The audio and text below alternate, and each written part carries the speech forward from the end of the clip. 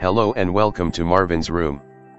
Today we will be looking at some hot and spicy new Mario Maker 2 levels that I have recently created, the first of which is called Double 50 Baby. It is a pretty simple concept actually. I got the idea from the Virtual Boy. The player uses the level in a manner similar to a head-mounted display. The games use a parallax effect to create the illusion of depth much like the Virtual Boy. I also want to wish the Virtual Boy a happy 50th anniversary, which was panned by critics and allegedly considered a commercial failure. I for one love this console. It is my favorite console of all time.